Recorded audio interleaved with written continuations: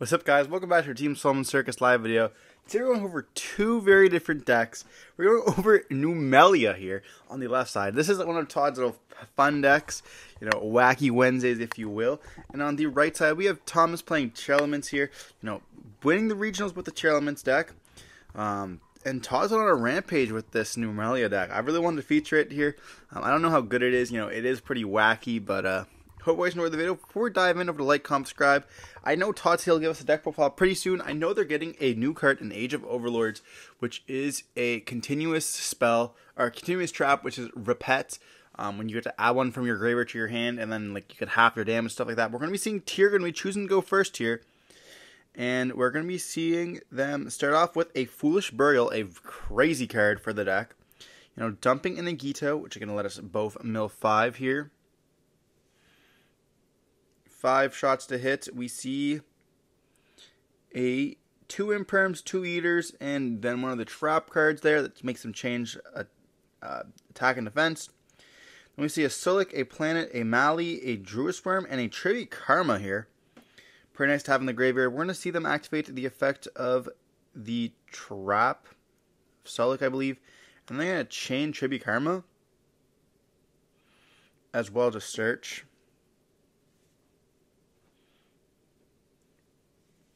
Which can add us either, so we're going to add the Planet here, and then we're going to be searching for the Shine.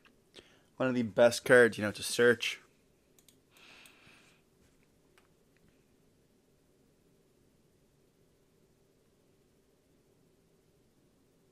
Then we're going to activate the effect of Sharon, hitting the Beast, and then we're going to mill 3. Hitting the second Mali here. Then we have to draw one off of the Beast that we end up hitting. So pretty much hitting nothing off the Sharon there. Then we're going to need normal something with the Rhino here with the Ulti Swirls. Beautiful card. That's going to search us for a Haveness, or I guess dumps the Haveness. And then Haveness effect will be able to put back itself and the Druid Worm. Or putting itself in the Mali packs. Choosing to put the Mali so they can get the Mali effect here. Going for a Muddy Mud Dragon. And then we're going to be able to overlay here for a copy of Bahamut Shark. Activate Bahamut Shark, discard, or detach, not discard. The summon out the Totally Awesome here, so making an Omni Negate on the field there. Before we activate our Planet, we're going to actually activate the Tier Cache first, banishing the trap card, summon itself out. That's going to let us mill 3 here. We do hit a Rhino Heart, and then a Nessie, as well as the Heartbeat.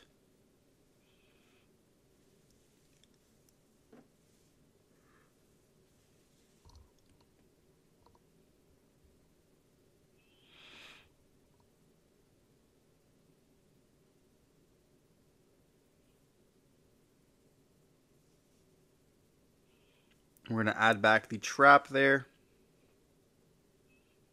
Then we're going to be linking 2 away for a copy of Cross Sheep.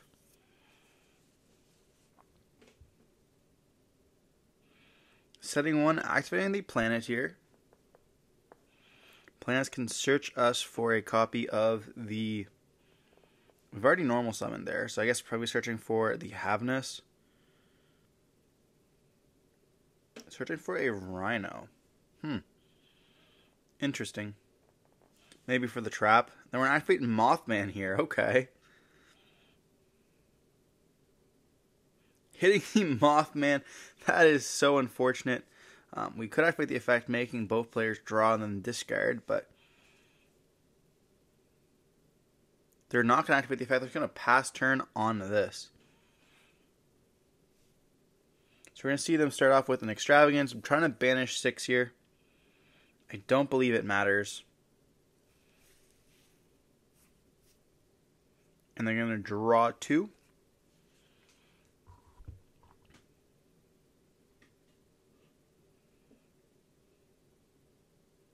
Then we're going to activate the one that's called the Dreaming Tower.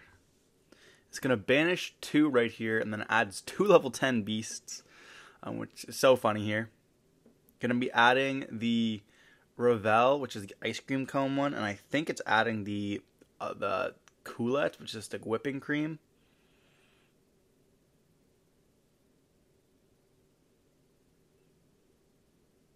We're going to summon out the Fenrir here. We got to have some way of interrupting cards, you know. Then we're going to activate the effect of the Ice Cream Cone. You can banish 3 face down from your extra deck, summon himself out.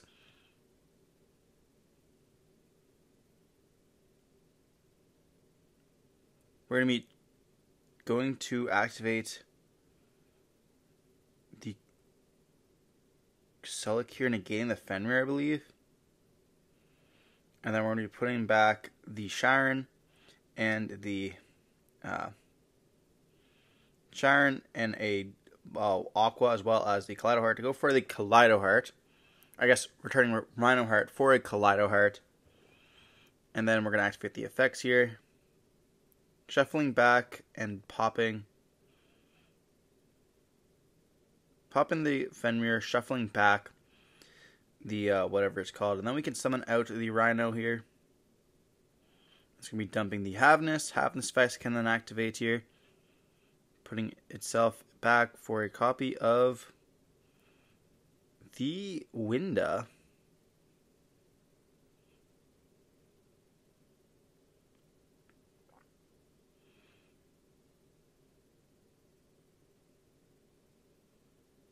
And look in our graveyard, see what we got.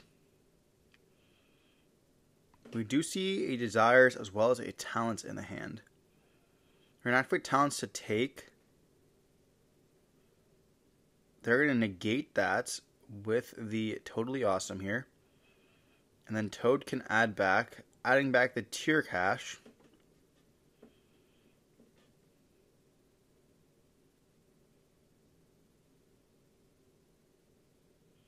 Then we're activate Desires, banishing 10 to draw 2. We do see we drew into the sleepy one, Dreaming Nemleria.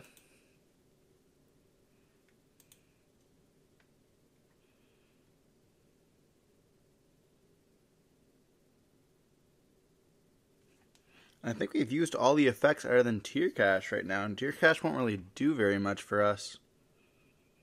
I'm going to go normal summon Gren Maju here, and I believe Gren is at like 84.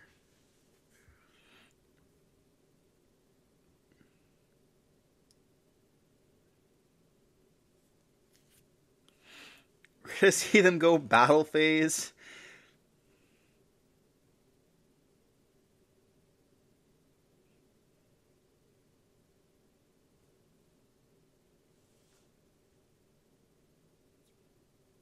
Yeah, I don't even know what they have to do here. That's so funny.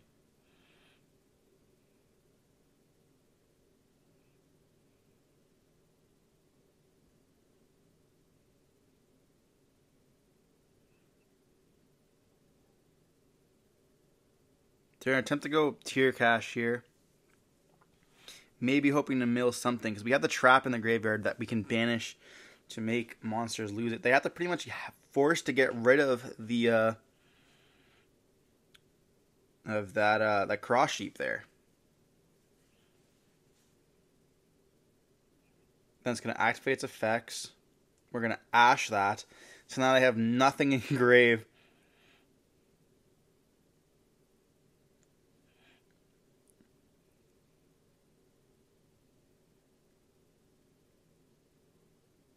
We're going to battle phase attack into the cross sheep. And then anything during damage step, they're going to activate the trap card. And they're going to take it for game, attacking for 84. Holy, normal summoning Garen and just going OTK here. Just with one normal monster. Crazy. When this card came out, I think it was Invasions of Chaos, if I do recall correctly. IOC is when Gren came out. This card's been around since the dawn of Yu-Gi-Oh! Here. Still stealing games to this day. Pot of Desires is a crazy card. I remember trying to play a full Gren Maju deck a few years ago, and it was fun. Desires being an absolute crazy card. But I never thought I'd be seeing Dreaming Nemleria with a Gren tech in there. And I think he's only playing 2 as well here. But that's so funny. This deck is able to OTK so easily going second. Absolutely crazy. I don't know what it really does going first, but it doesn't matter if we are only going second here. I think that maybe it sets up some counter. I don't even know really what it does. I know it plays Shifter though. So maybe we'll be seeing Shifter going to be going here. We're going to be seeing Tear going to be forcing the Nemleria player to go first here. So let's see what they have to do. We see the ice cream cone in the hand, as well as the sleepy one, I believe. We're going to activate the sleepy, and this one's pendulum effect is during the main phase you can place a Nemleria continuous spell from your deck or graveyard face up onto the field, and then you add it to the extra deck. And then we're going to activate the continuous spell, banishing 2 cards. Then you get to add 2 here. Pretty nice, you know, being able to add 2 cards is very crazy. I certainly do not hope it's a norm. We see it with Big Wing Bephomet and then this card. I really hope that drawing 2 cards or adding 2 cards is not going to be the norm for Yu-Gi-Oh! It's going to get absolutely crazy. We're going to see the Ice Cream Cone going to be banishing 3 to summon himself out here. He's pretty big too, if I'm not mistaken. He's at 25, and then you would send one other level 10 beast to the graveyard, set one spell or trap directly from the deck. From the hand too, okay. So you could send the trap if you really wanted to. And banish 3 cards, then you can activate the effect, either add 1 card, damage take is half. So you could like protect yourself with the Repet here with the Ice Cream Cone, which is pretty nice going first. You know, you banish 2 cards from your extra deck, and then any damage you take is halved during your opponent's turn, as long as you control this. Or you can go for the copy of the Louvre, which is going to like summon it to protect yourself, and then it bounces back. And they're pretty big monsters. Like I think like we have a 25, 25, 25, 2000, and then 25, 25. Like they're pretty big bodies, as well as the Cupcake, which is like 15, 3K. So we're going to see them U-set here and then pass, which is not going to be good. This is going to be another OTK here, I believe. Not the greatest from Tier. This Tier performance game 2 is pretty bad. We're going to see the spell, you know, banishing 2 to add 2 again. Summoning out the not the Cupcake, but the Whipped Cream Coulette. And then we're going to be summoning out the Chocolate Dog Aurier, which is actually pillow in French, which is like a, you know, play on words because it's a sleepy, dreaming Nemleria. Then we're going to summon out another Ice Cream Cone here, and this is currently lethal. This is 10k on board. So we're going to be seeing the Kula attack into the Keldo there. And then we're going to be seeing the Ice Cream attack for 25. And they're going to be living here with a little bit of life points.